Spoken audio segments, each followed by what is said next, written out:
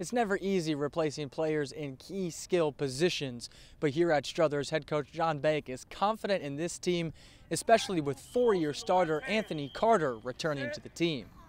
In the hallways during school, in our locker room, in the weight room, he's just a natural leader.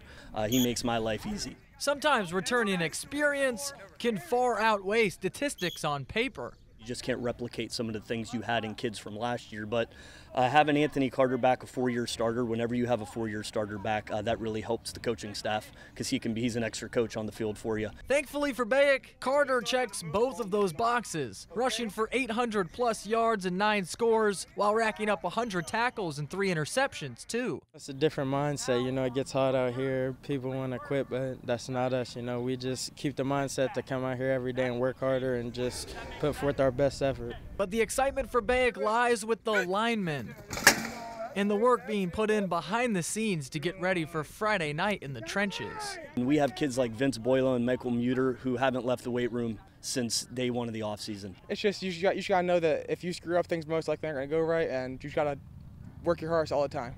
All that, paired with linebackers Devin Braham and Robert Carcelli wreaking havoc on defense, the Wildcats will be ready for Week 1.